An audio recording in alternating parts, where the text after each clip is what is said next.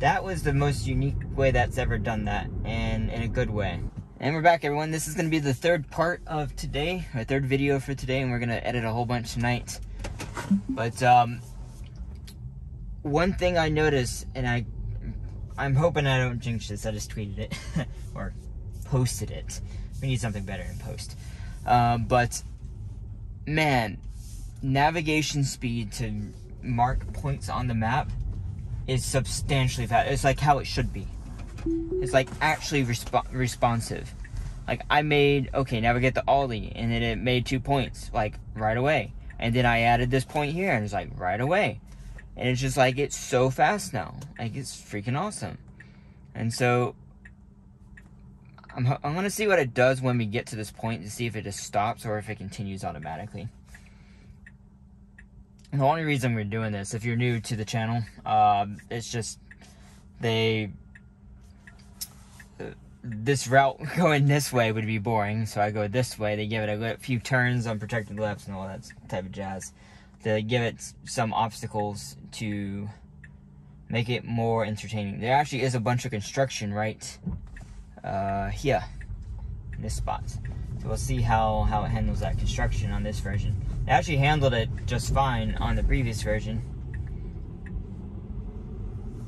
Interesting how it was hesitant right there. Interesting on new pavement, you can hear the tread noise more on the snow tires. That's interesting. Oh, you can see it almost thought it needed to take a left turn right there for some reason. They're still playing around with the neural net on planning, that's for sure. Now, this looks improved. Oh yeah, I'm glad I got in the middle lane. So a lot of times I would get in the far right lane right here. So what's improved about this is that it's not trying to cross. It can see the divider lane right here. It's not trying to cross over. So we're gonna see once the light turns green, that will be the ultimate test. But we'll see what it does.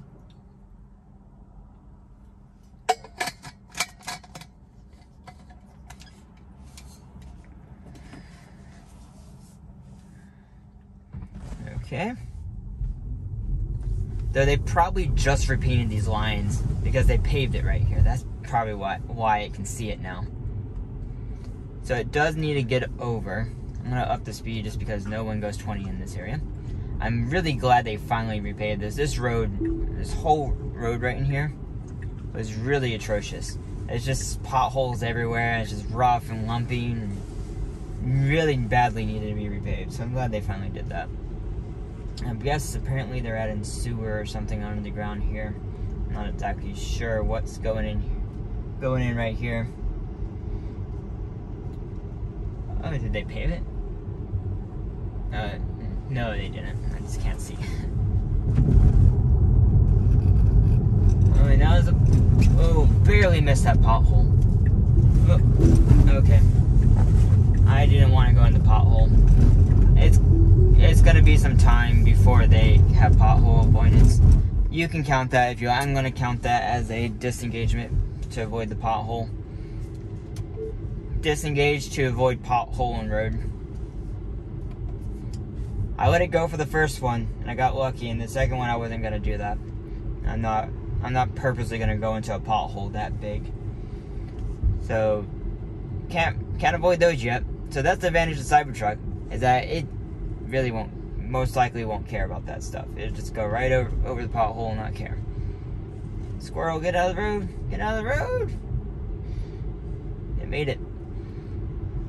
Anyway, so if it wasn't for the construction there, still would be 0 disengaged. This route I think now gets 0 disengagements normally, but no, for what it's worth, it wouldn't have done that if the construction wasn't there. If it was a smooth road. See how it seems a little bit earlier. It's speeding up now, which is good. In my opinion, it can speed up to the speed limit as soon as it gets to the sign. It can start accelerating before it gets to the sign and be at the speed limit when it gets to the sign. Okay, I take back what I said. Auto wipers are not improved at all. Like, now it's because it's going faster now. Either it's fogging up here, which is possible, or it thinks it's raining, which it's not. It's just because it's overcast. It's using AI to determine, is it raining or not? And sadly, it's not working well. I don't know why they would enable such a thing before it actually like was 99% accurate, because it's just not. It needs a lot. Like look at this. It's not raining at all. Especially with Cybertruck, man, that giant wiper blade going up and down for no reason. I don't know. However they want to fix it, I hope they just, hope they fix it. That's frustrating. Let's see, we're gonna take a right turn here.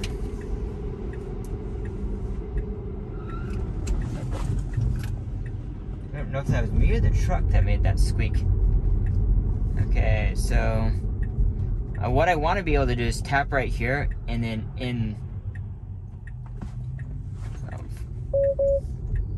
Yeah, the reason I'm not paying attention to the road is because you won't let me cancel a thing. Like a perfect example of that crap. You won't let me cancel the waypoint without looking at the screen. I want to be able to like tap on it and hit cancel. Okay. It creeped out until it was in the road. And then I pressed the accelerator because if it didn't go, it was just going to be in the middle of the road to stop there while this car was coming. So that's why I had to do that. Definitely an intervention, but not a disengagement. And I think what would have happened is it would have been in the mode, it would have decided to just go and just accelerate really hard. And that car would have just been annoyed. So what I'm going to do is, instead of going in the Aldi parking lot, we're going to end this in the Lowe's parking lot. It's just across the road, so we're not changing this at all any. But yeah, this is well, I guess we're not ending it technically. I'm gonna start from the Aldi parking lot and we're gonna go home, and that would be the end of this drive. But so far so good. Again, I look for, does it behave worse? And we're back, everyone. As you can see on the map, it thinks we're on the wrong side of the road, so that's probably gonna screw it up. Let's see.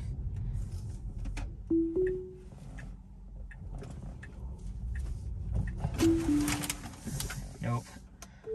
Did not stop for oncoming car.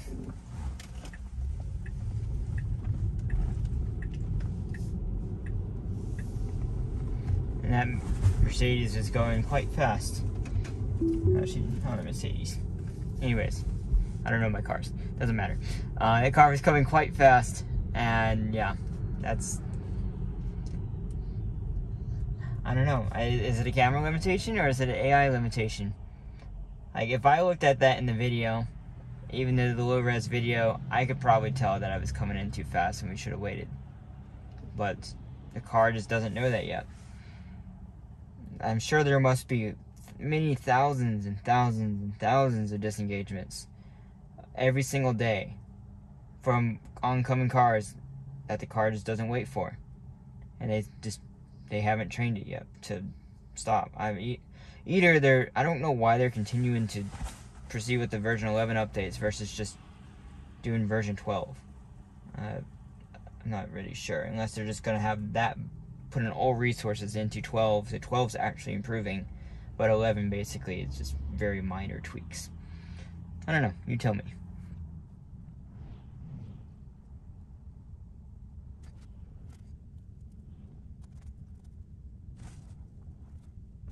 Good response time.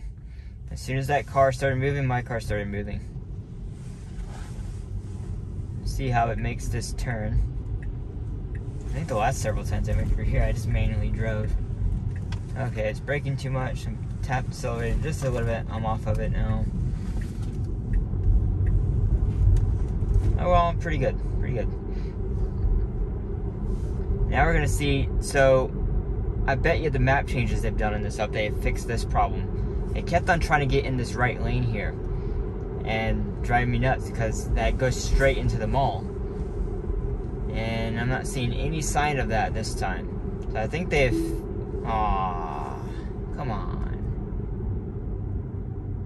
Okay, well, it's slightly improved, but still there, obviously.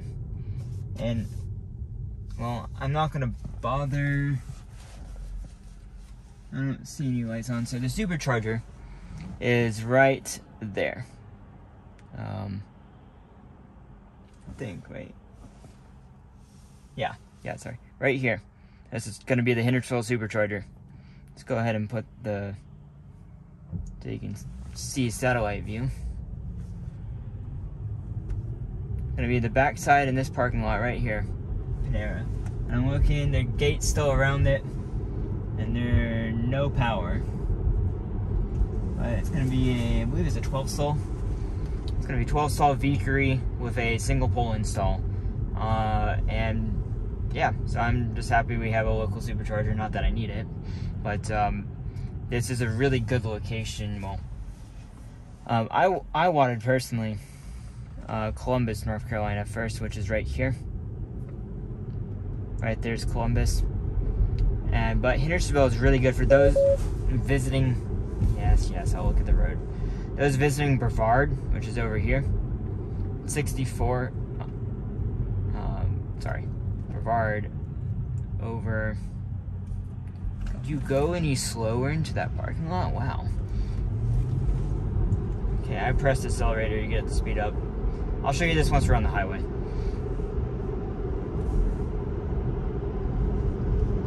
But yeah, if you're going to Brevard or going out this way, this is 64 what we're on, so towards Bat Cave, towards Lake Lure in that area, this charger is going to be very useful. Previously, you would have to go all the way up to Biltmore Park, which is like another 15-20 minutes from here, to charge, and then come back this direction. It just doesn't make sense. I think that's a big reason why a lot of people won't buy a Tesla, because they don't want to go out of their way. They already have to spend longer to charge than you would a gas car, because you don't have a charger at every location you go to. And then you have to go out of your way to get to the charger. I very much don't like going out of my way. Fortunately, for all the routes I've done, very seldomly have I had to go out of my way to visit someplace. It would drive me insane to have to visit. If I had to visit Hendersonville, did not have this charger here. They have to go up to Asheville to charge and then come back down.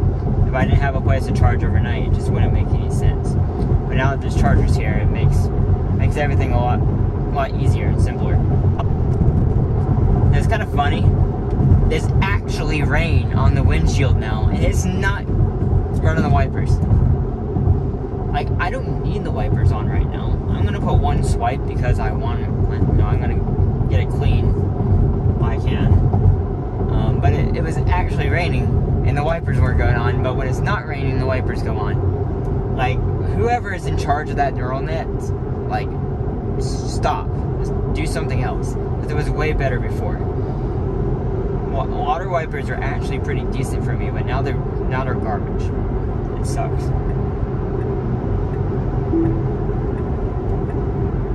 That was pretty impressive, actually.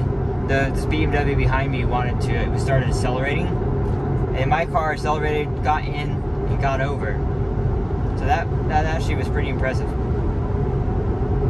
So if they keep on refining the highway, I'll be happy with that.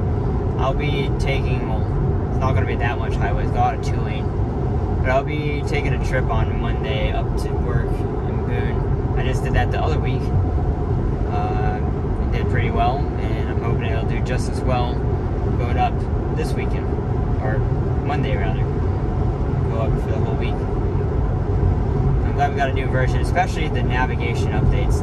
Because I'm going to be navigating across town several times into places I haven't been before, and so to have it actually navigate quickly, cross my fingers that please don't jinx it, please stay the same. I'm hoping that stays the same and will let us navigate much quicker and not lose our sanity when it can't reroute quick enough.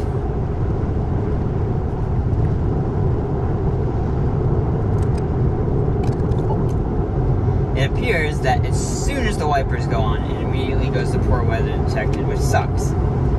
Like, it could do one swipe and it automatically did that. In this case, 2 swipes. And that sucks.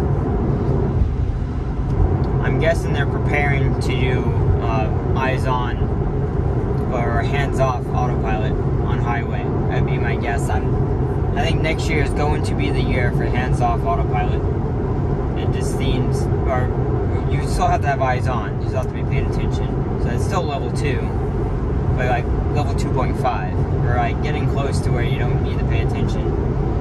And next year, I think it's going to be the year we have just be able to look forward. As long as you're looking forward and clearly paying attention, then you can leave your hands off the wheel, and that's going to be sick. Can't wait for that. I think it's going to be highway only at first, but perhaps they'll do 2-lane roads as well. And also, I love this feature. Though I personally wouldn't be going 65 now. I guess just because everyone else is, I will. But I would rather go 60 is my preference here.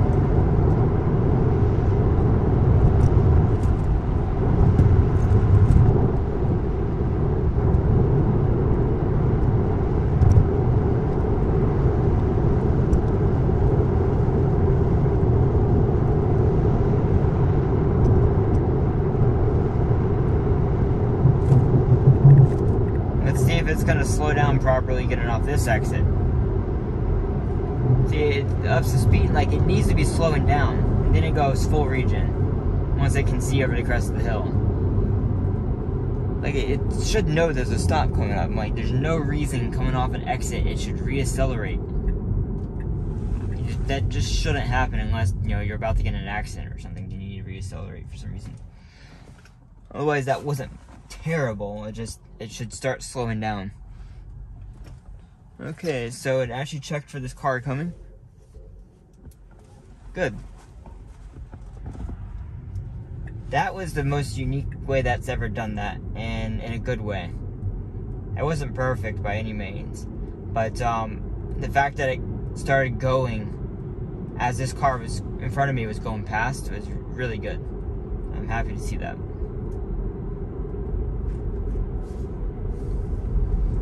But yeah, everyone, I think that did okay. I can't even remember. I wasn't paying attention to the disengagement, so I don't know what we did or if we did 0 or what. But I think it was pretty good overall. If you have questions for me, put them down below, and I will see you whenever the next time, maybe. Thanks, everyone. Bye.